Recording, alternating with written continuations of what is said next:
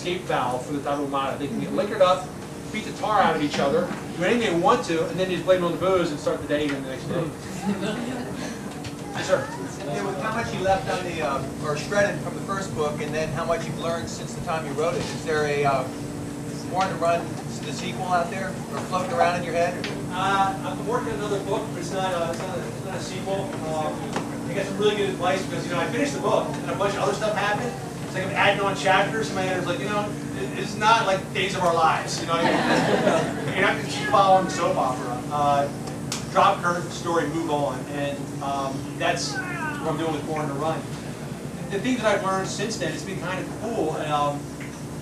Running technique and where that's going has really started to gather steam. And a lot of stuff that's coming out now wasn't available a couple years ago.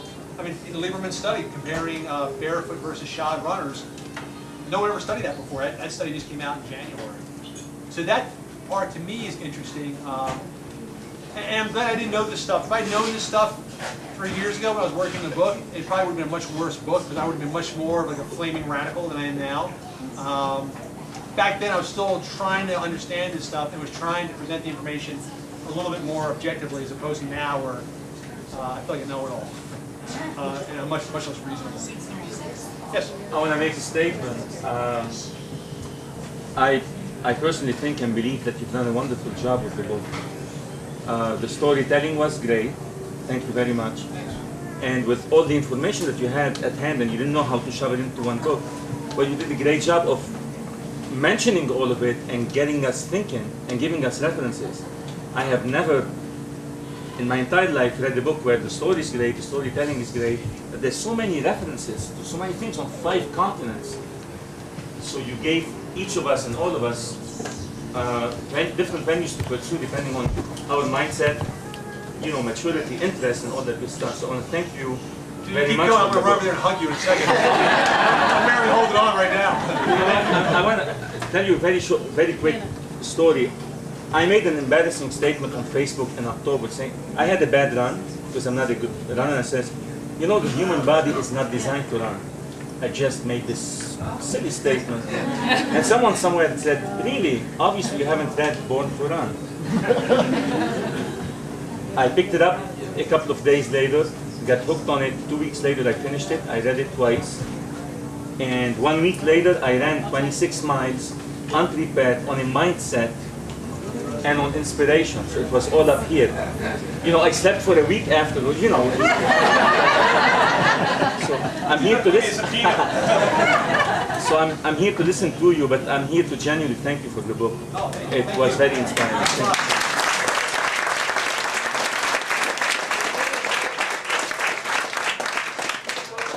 I really appreciate it a lot. You spend a couple years by yourself in your head working on this stuff, and you put it out there. You have no idea if anyone's going to like it, if it's stupid, or what it's going to do. But I felt like this was like my best crack because I couldn't believe the information was falling into my lap. You know, it was just such great stuff. Again, you got some chick vomiting in your bathtub at 3 o'clock. It's not fun at the time, but come on, hey, it's a pretty good story, so this will probably work. I was wondering, where did you get started running? Like, when did you actually start from the beginning? And where do you plan on running? Where I started running and where I plan on. What age did you start around? And what made you want to do that? I always started running as sort of last gasp thing, you know, because you sort of age out of all the other activities, you know, basketball and everything else, you start getting hurt. And running just seemed like, well, I'll just wait, stop from becoming a totally fat dude, just, you know, go sweat out a couple miles. And it was totally frustrating when I found I couldn't even do that. What's happening now is where I plan to stop. Again, what's so cool about this is that when you learn a gentle landing, it's like, I don't know, man, I'll have to get smacked by a car. But you know, you go to Leadville, and this is a crazy thing too. A couple cool stats about Leadville, but one of them is less than 50% of all the men who enter Leadville will finish every year. More than 90% of all the women who enter Leadville will finish every year. Yeah. Ken Clover says, because I want a pacer, it's always going to be a woman. These gals get the job done. And now, why is that? I think it's because, you know, they go into it with the idea, like, they're not going to try to testosterone their way to the finish line, you know? But they're out there to be smooth, efficient, and finish the run. And if you can take that mentality to running, I think Now, the other thing about Leadville too is they have an age category of 70 plus. I mean, 70-year-old farts are running 100 miles, starting at 10,005 and going to 12,500 through swamps and rivers. It's insane. I got timed out at 50 miles. I couldn't do it. I think that just shows you can just do this forever. I like the part of the book where you talked about that the fastest runners were 27 and at 17, when they peak at 27, they don't get to the speed they were running at 17 until they're 16. Actually, that's a better answer to your question. I should just have Bernadette. Bernadette's talking about a study from the University of Utah that they basically track runners. They found that you top out at age 27, but you go back to running the same pace you're running age 19 when you're 64 years old. So you can basically keep the motor revving for 45 years. And John Kelly, the great Boston Marathon runner, they looked at his times from the age of like whatever it was, like 27 into his 60s, and it never changed. He ran the exact same time for 30 years. That one little stat, I ran my first half marathon this past Saturday, and it was because I thought, you can do it when you're 64. I'm only 52. I can do this. But it was like that was You're the 52? Yes. That was the statistic. That was the statistic. I can do this. You know, Did you stand around afterwards? How'd your half marathon go? Well, I won my age group, which was, I thought that was really great, and then I found out I was the only one over 50. Unnecessary details. Thanks, Unnecessary details. I want my age group. What I've learned about that in the age group is we show up. That's right. And we should be winning if we show up, right? Right. You win just by arriving. That's right. Some more questions? I've got one. Is there somebody out there? I don't want to hold the ball. Brian's got one. Yeah. So I'm not a runner per se, Yeah. but I'm a cyclist, and I get it, and it applies for me.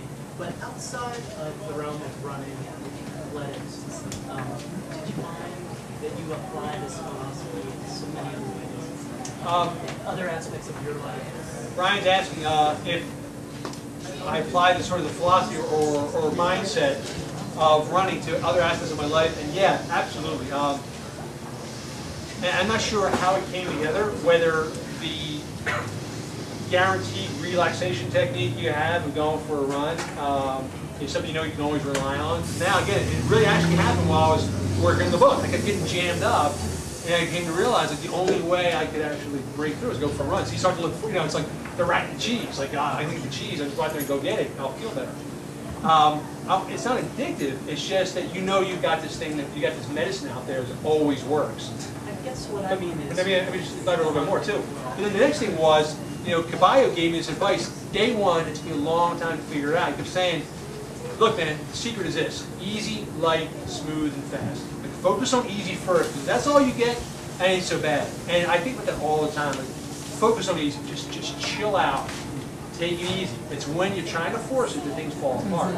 And I think, particularly in runs, and Barefoot Ken Bob, the great barefoot runner, says, when in doubt, relax. And it's true. Whenever something starts to go wrong in a run, and then, I'm just relaxing. You just like flush it all out, and it's just things come together. So, I guess my answer to your question would be that is, when in doubt, relax. Focus on that easiness, and then things start to fall into place. It definitely applies to running to everything else.